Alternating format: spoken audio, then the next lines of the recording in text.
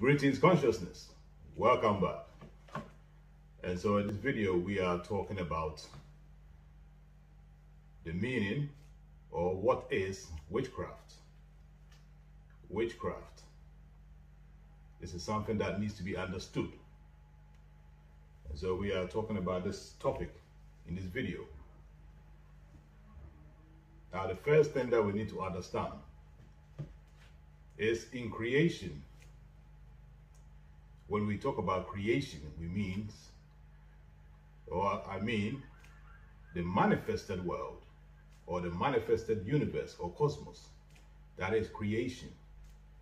We need to understand that behind everything there is a spirit.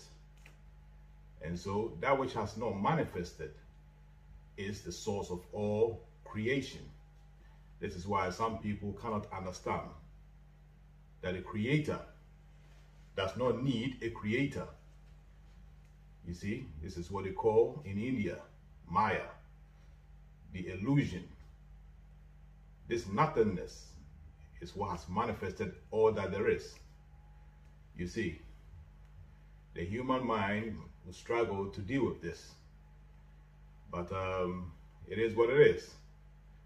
But that is what we know to be called God or Brahma or Atum or whatever name, Allah, the self-created one. You see, that everything that has manifested in this cosmos, we have positive and negative. You see, it's very important that we understand this. Therefore, in order for the spirit self to create an experience outside of himself, there has to be duality, because the spirit is whole, the Holy One. That's why it's called the Holy One, not lacking anything. So everything that comes out of the Holy One has to be duality, separation has to occur. That is why in the Bible you are told, where Jesus talks about only God is good. And in Kemetism, Taoists said, the word good should not be used for anything but God alone, because man does not in fact understand the meaning of the word good. You see, pure, that's what we call the source of all energy. You see, and so to understand witchcraft, we have to understand this. Even in your Bible, you are told that there were two trees in a garden. One tree was a tree of life, which is metaphysical, represents unity, equanimity, wholeness. You see, just like every baby at first is whole. But the tree of good and evil really is duality, separation. Okay? And so it's called good and evil. Man now knows that which is good and evil, which means the soul in the original state did not know evil, but was pure. When incarnated in matter, matter has its own desires. Therefore, the war between the spirit and the flesh will begin once we realize that this body has needs. You see, a child does not go running around looking for food, because the child depends on the mother. So it is always at bliss.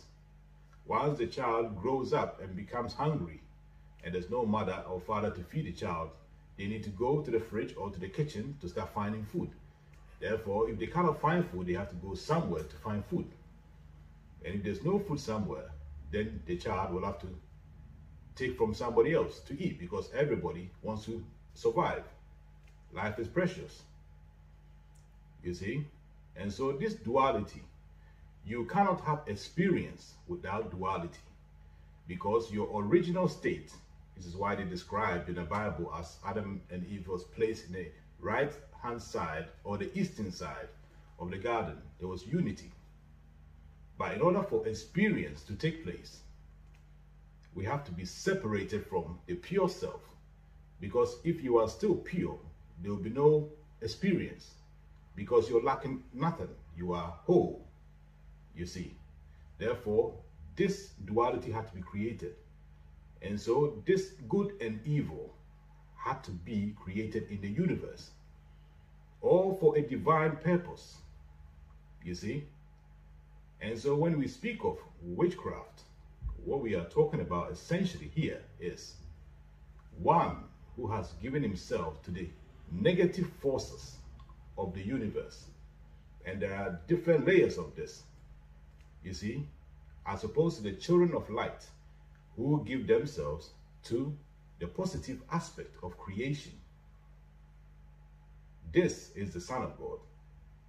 That is what we taught in Kemetism, in ancient Kemet. You see, and so African spirituality is not about blood sacrifices. African spirituality is unity, wholeness with the Supreme Self. You see? Therefore, a witch is someone whose negative thinking will manifest that which they desire, and even go to a level of invoking negative energies to fulfill a negative desire. You understand this consciousness? And so if somebody took someone to, let's say, a malam or comfort or something like this, or shaman, shall we say, and say, I want this person to lose their job or their child or something like this, that is witchcraft. That is seen as evil,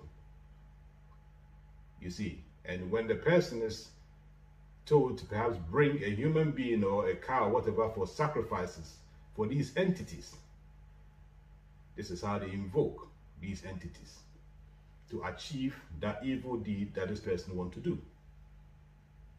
As opposed to the child of light. Somebody's child is sick. They go down on their knees and use their own power to pray for that child, or use their imagination to help that child get well. You see? And so you are told, even when you go to these people, they will tell you, all spirits are created by God. Of course, because the universe consists of positive and negative spirits. Nobody goes to the movie to watch a movie filled with saints. That's why the human being loves movies with violence. It is exciting to us. But when you discover yourself, there are certain type of things that you do not watch, because everything goes into your subconscious mind, and then it will come up at a certain point. You see? And so to summarize what a witchcraft is those who have given themselves to evil forces of nature. You see? Because in nature, there are benevolent beings and malevolent. Benevolent means good. Malevolent, on the other side, is ill feelings towards others, or evil. You see? But all these came from the Supreme Self. Because without evil, all of us will be pure. There will be no experience. We might as well just stay in heaven, because in heaven, there is no lack of anything. We are pure. You see? And when we speak of heaven, we are talking about the spirit world. We are not talking about the manifested world. That's why many people cannot get away from the physical, thinking that they're going to go to heaven to eat chicken and rice, even have sex in heaven. It's not going to happen. Everything here is fleshly and it's temporal. It's not permanent. It decays. It dies over time. But the true self resurrects. And so when I hear foolish people talk about there's no God, it makes me laugh, because every farmer knows in order to grow their crop, they have to plant the seed, let's say a seed of a corn, in the earth. That farmer also knows that when he plants the seed, he himself does not have to dig a hole, go beneath the seed and push it upwards, right? He knows and trusts universal law, that all he has to do is put some water on it. Today we can even buy fertilizers and put it on our land and things grow quickly. But essentially we understand that everything goes to the earth and it is reborn, bringing forth life in abundance. This is a universal law. So whether you call the creator God, Allah, Atum, whatever name, Brahman, we all understand that there is a power that is beyond the human limitation. Whichever force this is, or whatever name you call it, this force exists beyond our strength. You see. And so, therefore, the orange tree carrying a spirit behind it does not bear mango fruit, nor does a monkey gives birth to a chicken, because the spirit determines that which that particular thing should produce. We are designed as a wonderful and a marvel creature. Our digestive system, you see. And so when you listen to fools, they will just mislead you to think that we are here to mine gold. And don't get me wrong, man was created to have dominion over the earth. Therefore, every man knows that they have to find something. It is intuitive to do to feed them. Every man knows this. But sometimes through lack of opportunities, because of the world that we have built today, has deprived many people from actually using their hands to work. You see? And so with this little video, I want you to understand, because just as a seed is planted in the earth and brings forth fruit, because you can put, for instance, this table, if I can get some corn seeds and put it here, I can put all the fertilizer I want on the corn seeds on this table and nothing will happen. But if I put some sand on here and put a corn in it and put my fertilizer on it, or even put water on it, it will germinate. Because there is life in the earth and through sunlight. These are universal laws. But the one who created these laws, that's the one that I think all human beings should always seek to find. It is very important. Otherwise, our existence is foolishness. You see? That is why you don't hear any world leader address the nation as consciousness. But maybe when the leaders start to address the nations as consciousness, then you know that leader knows who he is and knows who you are. Then everything they do will be beneficial to everybody. There will be no selfishness. You see, everything that we are doing is from our ego mind, left brain. That is a problem. So today, we have shared videos on the astral plane through those who have had near-death experiences. And I have a short clip, a video that about half an hour that I'll share with this video at the comment section. So you can also understand what this doctor is talking about. You see, because Taoiti talks about when man, you see,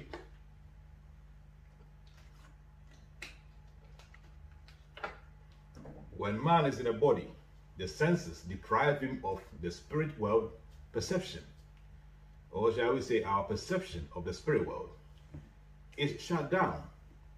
In the Bible, you are told, no man can see my face and live. Not no man, no mortal shall see my face and live. Which means these two physical eyes that goes with the physical self is limited. It cannot see the spirit world. But just as Taoiti, thousands of years, over 10,000 years ago, told the Kemites, this body limits us from seeing the spirit reality or the spiritual reality, which has today been proven to be true. Because people who came out of their body in NDE, near-death experiences, has now today confirmed we have beings who have reincarnated. This is the marvel of the universe, see, or the universal mind, or the creator himself, that at times bring people back to remind the rest of us not to take this world seriously. Because in NDE, those who leave their body perceive a world that we cannot see. That is why all these astral projection, all this stuff, I'm like, leave it behind, drop it. Because you're going to have a long time flying in space. The whole universe is yours.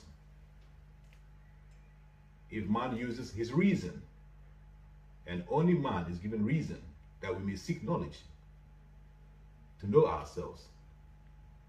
No other creature on this planet has reason. And so knowledge of self is key. Therefore the Kemites, they said, man, know thyself. In the book of Jeremiah, the biblical God also say, the one who wants to boast can boast in this, that they know me and understand me. Know me didn't say believe in me. Believe is an illusion. But you have to know the nature of yourself. And when you know the nature of yourself, you know God. Because you are essentially a spiritual being. And the universal creator is a spirit. And at death, we all enter this realm of the spirits. And so I hope you understand what witchcraft means and more. And so with this said, do take care of yourself. Enjoy your lovely Sunday. Peace.